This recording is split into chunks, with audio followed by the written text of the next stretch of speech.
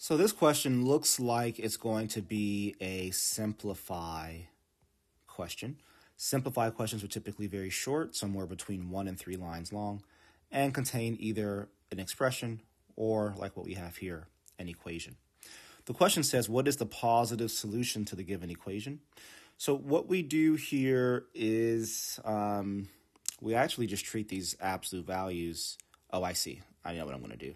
So these are like terms. 2 absolute value 4 minus x plus 3 absolute value 4 minus x can be written as 5 absolute value 4 minus x equals 25.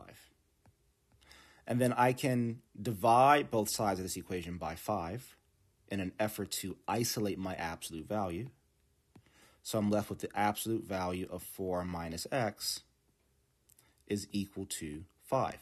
Let's just write this up here for more space. 4 minus x, not 4x.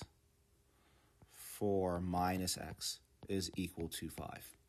So then I can separate this into 2 equations, which is how we solve absolute value equations, where the first one is basically the exact same as the original, just without the absolute value sign. And the second one switches the sign of the answer from positive 5 to negative 5. So here I'm going to subtract 4 from both sides. I'm left with negative x is equal to positive 1.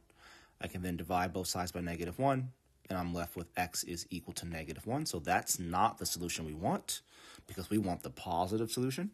So our positive solution must be over here. Here I subtract 4 from both sides, and I'm left with negative x is equal to negative 9. Same deal, I divide both sides by negative 1. And what I'm left with is that x is equal to positive 9. So there is my positive solution.